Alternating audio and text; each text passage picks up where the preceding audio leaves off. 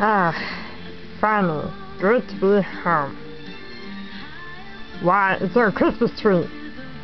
Who put this in my house? There. Christmas is nothing but a humbug.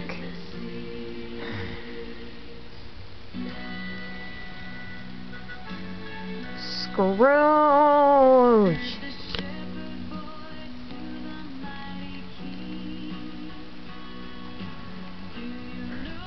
Scrooge!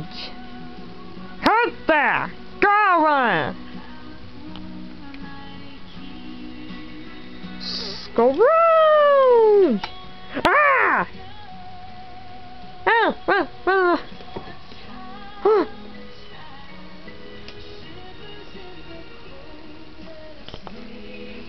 No! No! Who are you? How did you play like that? Wait a minute. Do I know you from somewhere? No. Who are you? Well, I suppose you don't recognize me, sir. In life, I was your partner, Jacob Marley. Oh, Scrooge. Bah, Hamburg! It can't be true! Jacob Marley's dead! I don't believe it. I see you haven't gotten to the spirit of Christmas, and I could tell by your attitude. So, what's it to you, buddy? Jacob? Well, Scrooge, if you don't straighten your attitude, you will end up in a very bad place. And which is what, buddy? Hell. Spirit?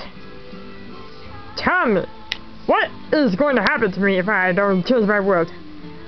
Well, the only thing I can tell you is this. Ebenezer Scrooge, you'll be visited by 3 ghosts. No, I'm afraid of ghosts. Don't give me something about ghosts. Listen, Ebenezer Scrooge, you will be visited by 3 ghosts.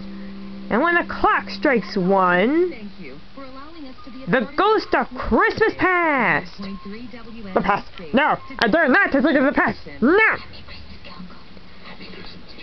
No, you listen right now, Scrooge.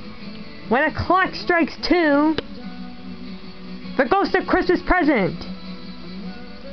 I'd rather go to bed. Now, good night.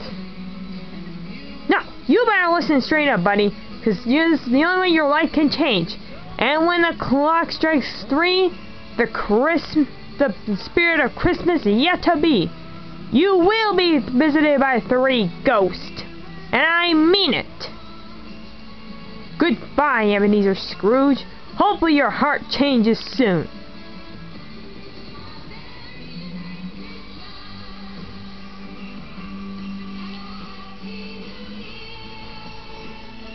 And a bye hammer to you too.